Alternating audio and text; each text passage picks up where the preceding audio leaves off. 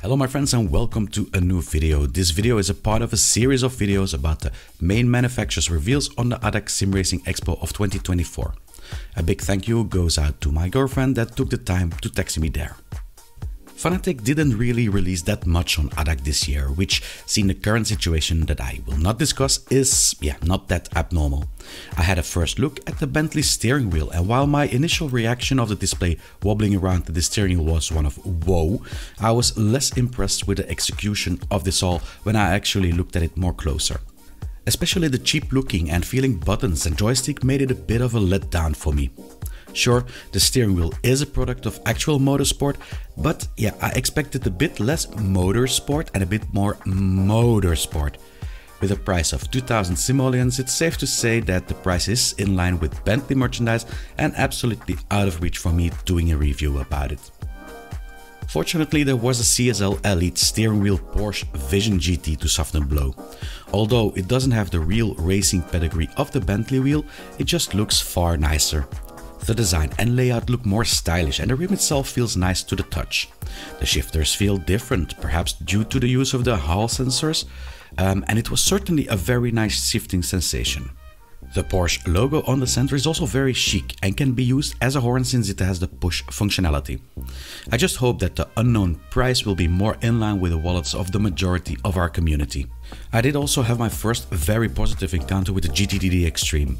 While I didn't have that much time to test it, the steering wheel is certainly an upgrade to the GTDD Pro steering wheel and I wouldn't mind driving this one. While looking over this piece of hardware, a Fanatec representative came by so I could ask him some questions.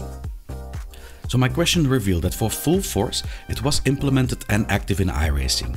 The part of the implementation was known to me, but I had not heard it was active already. On the question when it would be ready for GT7, which would be the second game to receive it after iRacing, I got the answer that the ball was in the camp of the game developers themselves, leaving me to guess at what date it would actually be implemented. I also asked him the question why Fanatec didn't bring out some nice gadget for the simulated driving market, like competitor Moza did with a tracking wheel and indicator stalks. The answer I got was that the DNA in Fanatec was for racing, not just driving, and that the market for those peripherals were just too small. I'm not sure if I agree with that statement though. Another cryptic addition that I got was that perhaps under another brand, some more simulated driving oriented peripherals would come out. I assumed he meant mother company Corsair with that. On the question if anything new was being presented by Fanatec, I got referred to the new cockpit of Corsair. From all the manufacturers I asked questions to, I think Fanatec was the least willing to answer with relevant data. I wonder why.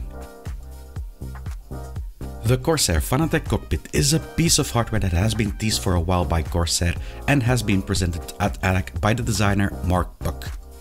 It is a tubular frame available in white or black with some yellow highlights and Fanatec branding. The main objective for the cockpit would be the maximum adjustability, sturdiness and, something that is a new concept for tubular frames, an open ecosystem for add-ons. The configuration happens all on the fly and should allow users between 1.40 m to over 2 m to find a suitable seating position in it. The pedals can be moved in depth, height and can be inclined. The wheelbase holder on the other hand can be moved in depth and uses the same sliding concept that I saw before in the Track Racer TR8 Pro. The seat is made out of two parts and can be moved up or down over a travel of about 10 cm and can be slid forwards and back on seat rails. When it comes to add-ons, there are plenty too. There is a single display standard or 143 monitors that will hold 32 to 55-inch monitors. There is a PC tray available and a shifter holder. Attaching the wheelbase will be possible with a tray or front mounting. In all, a very complete setup. But there is more. You can add peripherals for extrusion profiles too on this rig. It features extrusion channels throughout the frame on which you can attach other, even non-Corsair hardware by the use of T-nuts, boosting the modularity and closing the gap for upgradability with the extrusion profiles. There are also cable management features which will allow you to route your cables through the frame and out of sight. This is a more than welcome feature, seeing cable management is an issue a lot of us struggle with. Something which I also have never seen on another rig are the bull horns on the frame. These are slotted also and are just a very handy spot to attach a tray for your phone, tablet or cup holder. When you think of it, it's pretty nice and has a bit the form like the dashboard of a car, encapsulating you more in the action. When it comes to the pricing, I expect it to be around €699 for a bare bone frame without seat, a display standard or shifter holder. This brings it in the same range as the Track Racer TR8 Pro. In all, the Fanatec Corsair lineup was limited, and I guess that both companies are now more focused on aligning their companies and creating frameworks for their products and services. I will permit myself to say one thing about the entire takeover situation. I am glad Fanatec will live on, and I hope to see another big turnkey simulator company arise from these two manufacturers. Thank you all for watching. More videos are still coming. Don't miss out on the Track Racer and Camus ones. Those manufacturers had a lot to offer this year. See you all next video.